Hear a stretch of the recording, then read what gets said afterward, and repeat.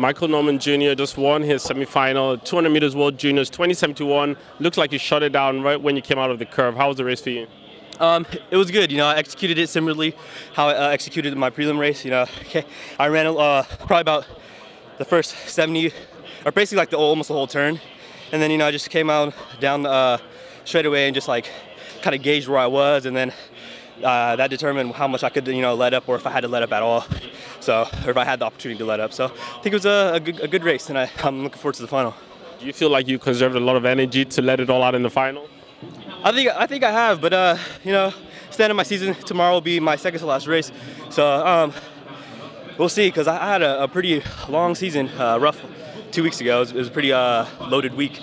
But I think I saved enough, and I felt pretty good, a lot better than I did in the semi than I did in the prelim. You worried about any of your competitors, maybe the South Africans or anybody else?